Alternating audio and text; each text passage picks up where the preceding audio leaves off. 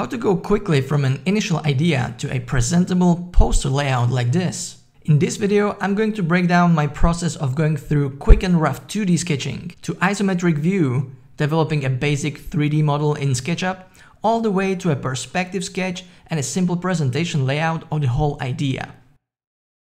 Hi and welcome to another video. David here from Sketch Like an Architect. If you're wondering about how to put your ideas down on paper, or in iPad in this case, how to translate 2D sketch into a 3D isometric or perspective view, and how to translate all that into a little more tangible outcome that can be easily presented to other people, this video is for you. I'll be using an iPad Pro with an app called Procreate and also SketchUp for a very simple 3D modeling bit.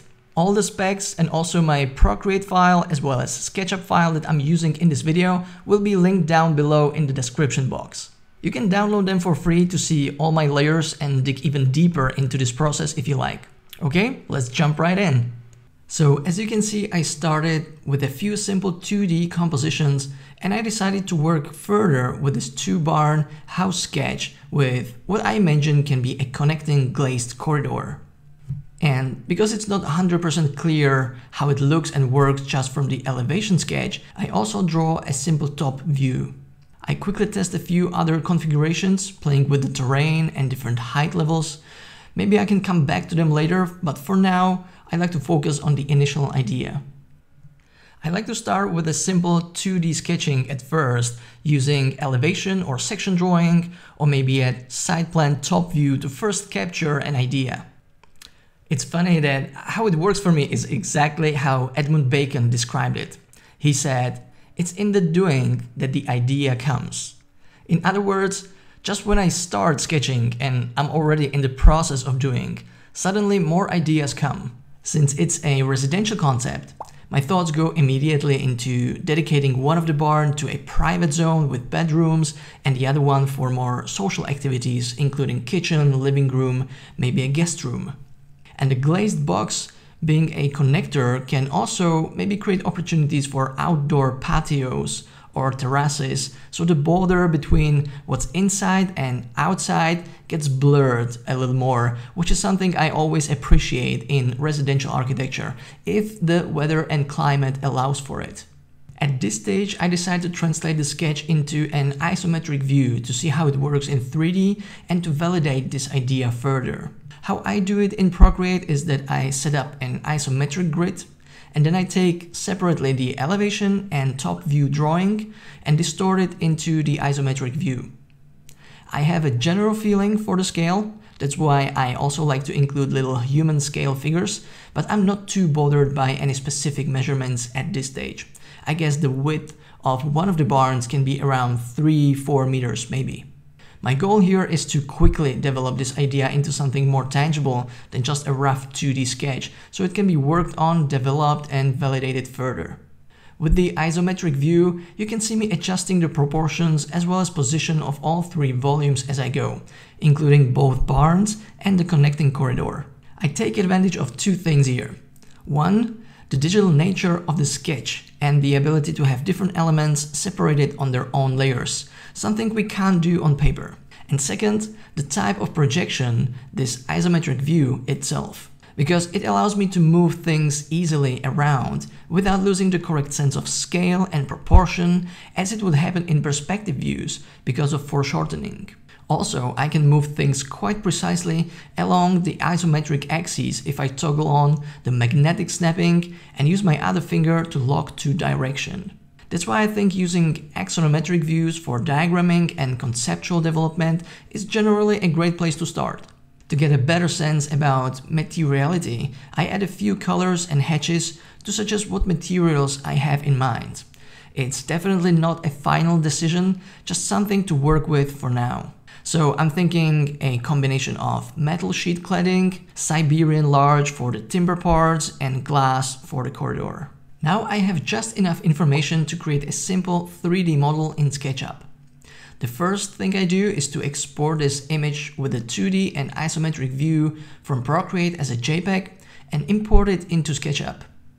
I use the elevation drawing and the human figure to scale the image properly so I can trace it and build it into a 1-to-1 3D model. The elevation and side plan is all I need to quite accurately build a simple volume of the barn. I build just one of them, create a component out of it, and then duplicate it. So all the changes I make to one of them will apply also to the other one in real time, and I don't have to do things twice. To suggest the cladding, I use the multiply and divide feature to quickly divide surfaces into a desired number of equal segments. Then I apply simple materials and adjust them so they fit with the line work. I built a wooden deck for the terrace with a hole for a tree, and then I create a glass corridor intersecting both barns. After that, I model the timber frames, creating an extension to both barns and creating opportunities for a sheltered outdoor space. I choose a material for the timber parts, and I go ahead to choose a nice 2-point perspective view and shading. I create a few scenes, which are basically just saved views in SketchUp, to test different options for the perspective view and also to create an animation between them. I choose one of the views and create 2 scenes for export. One with only black and white line work, and the other with nothing but shadows. These are the only 2 exports I need to work with further in Procreate and to draw a perspective illustration from. The 3D modeling part took me about an hour. And if I'm completely honest, from that hour I spent maybe like 15-20 minutes just orbiting around the 3D model and playing with the fog effect and animation. Not the absolutely most productive hour, but hey, it was fun. Back in Procreate, I duplicate and merge the 2D and isometric drawings. I scale them down and move them up on the canvas. I imported 2 images exported from SketchUp, the line work and the shadows. First, I import both of them so they nicely sit on each other before I transform them and move them around. I set the image with shadows to multiply blending mode, so it nicely blends with the line work beneath it, and by changing the layer opacity, I can control how strong the shadows should appear. Next, I set the perspective grid. In this case, it's quite easy, because thanks to the exported image from SketchUp, I know the position of the horizon line, and the lines leading to the 2 vanishing points are very clear, so I can simply locate their position on the horizon line. I create a new layer, I choose my brush, in this case my dynamic ink brush, and I set the layer to drawing assistance, so it will help me to guide my lines along the perspective grid. However, not all the lines are converging to the 2 vanishing points, right? Like the gable roof. You can still have the drawing assistance on and just hold your pencil down after you finish a stroke to change its direction. Using my hand sketch vegetation brushes, I quickly populate the sketch with the main tree and later on also with other shrubs and bushes to save time on drawing the entourage. For edges that are hidden or should not be as apparent, I use a dotted line. Together with changing the line weight and tonal values based on the importance of lines, these are some principles that help make the sketch more clear, understandable, and visually appealing. For instance, the thickest lines are the ones for the edges of main geometry, thinner or lighter ones are for hatching and timber texture, and dotted ones for see-through or hidden edges. With my marker brushes and the drawing assistance turned on, I begin to color the ink sketch, starting with the wooden deck and timber parts of the house. I use the markers on purpose because 1, they are great complementary medium to the ink line work, and 2, they natively add more texture to the sketch, making it more visually interesting than if I use just flat color fills. Next, I activate the selection tool to block out colored areas and also to erase it and clean it afterwards, like with the glazed surfaces and the sky. The sky, which I painted with a few rough brush strokes, looks really messy. So I'm gonna create a gradient from it instead, where it will be the brightest at the horizon line and it'll gradually turn to blue at the top of my canvas. For that, I'm going to simply use the Gaussian blur. I still want to include the 2D and isometric drawings on the canvas somewhere in the sky, but I want them to be more subtle as they are grabbing too much attention when they are colored. So I'm gonna duplicate the group of layers, get rid of the colors, flatten it, and create a new white background for it. Then I draw professional leaves to create more organic look for the trees. Using a color fill, I add a background layer with freehand selection tool. And as one of the final touches, I add scattered light particles with my stippling brush for more uneven look.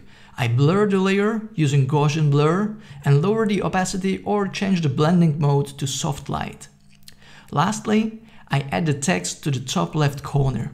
I realize this has been a really quick rundown covering a lot of different techniques, so please, if you have any questions or if you'd appreciate more detailed explanation on any part of the process, just let me know in the comments.